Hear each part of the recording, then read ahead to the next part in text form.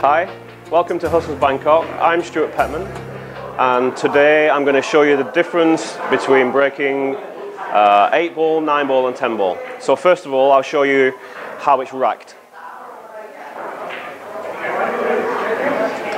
Joy, one of our service girls, she will rack the balls, and here you can see we're using a magic rack, which is to get the balls tightly condensed together. This is actually a magic rack for 8 ball, 9 ball and 10 ball. So you can see how the balls are going in here, and you can see how tightly packed they are.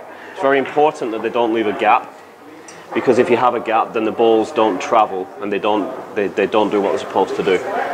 So if you can see, Joy will just make sure they're all tightly racked and they're all in perfect order. So this is how I break on an 8 ball game. I like to put the white ball maybe an inch to the side. I like to play from the cushion. Feels more power for me, but a lot of players like to break from the line. But my own preference, I like to play from the rail. Okay, here goes.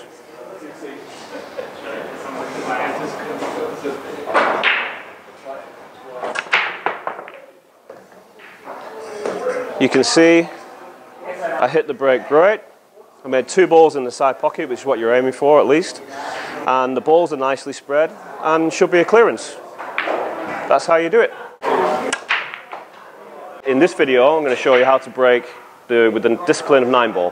There's actually 2 different breaks for 9 ball. This is going to be the first discipline that's played in tournaments a lot. And Joy, our service girl, will show you how they're racked. You can see the one ball's placed on the spot here, which is a pretty standard tournament rack. This is a turtle sheet from Japan, and they're very, very good. And we'll always place the 2 ball at the back. So we always have the 1 ball on the spot, the 9 ball in the centre, and the 2 at the back. And Joy's just making sure that we've got them all tightly packed. So with this break, as I'll show you now,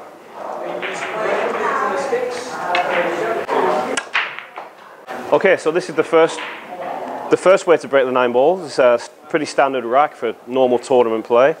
All you want to do is just hit the 1 ball smack on the nose right there. And this 8 ball should go in there. You want the 1 ball to come track this way towards this pocket. Let's see.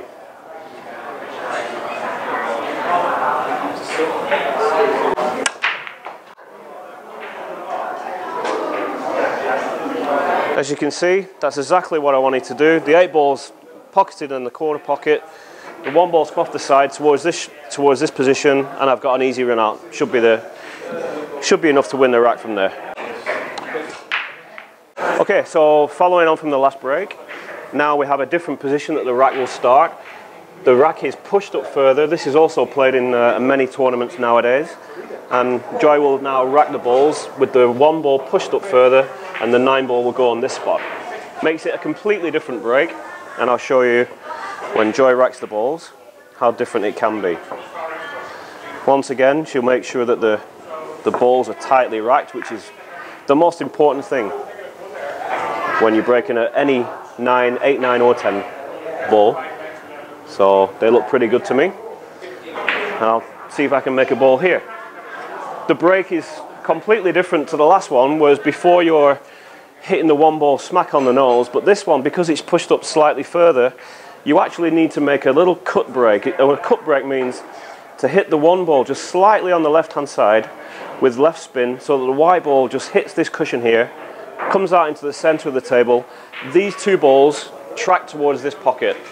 1 ball, same again, off here towards here. Let's see what happens.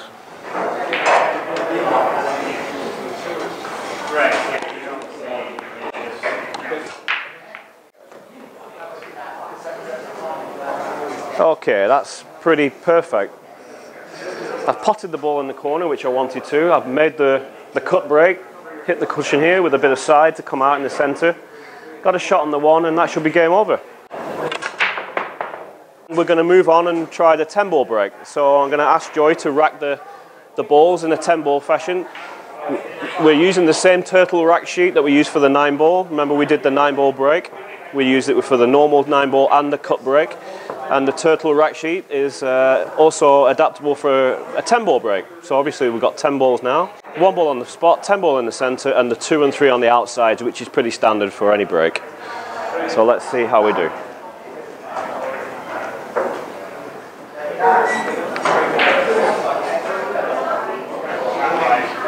What I'm looking for here in this break is for one of these 2 balls here to go in the centre pocket, with the white ball to pop it back, hopefully with a bit of spin to stop it in the middle. Let's see what happens.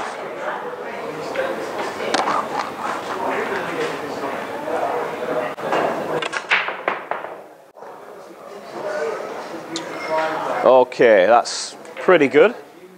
I've made the ball in the side pocket, which is what you're aiming for.